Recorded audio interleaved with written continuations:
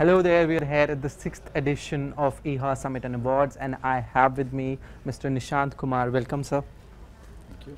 Mr. Nishant, I want to understand the experience of IHA. It's come back after 2 years now. During the pandemic, it was not a live event. So how has the experience been vis-a-vis the last time you were here? It's always good to meet people in person than virtually. So glad that this event has came back after 2 years, and good to see there is excitement all around, and so the industry. So interesting, and glad that you guys have made it more in person. Right.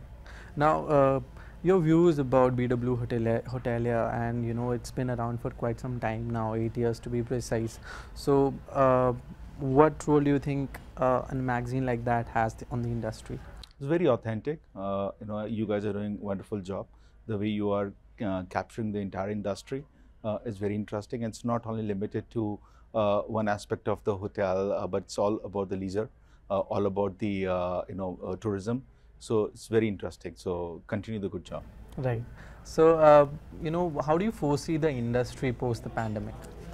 See, I think the industry seems to be bouncing back. If you're looking in terms of IHG and our performance, we are getting closer to our 2019 numbers.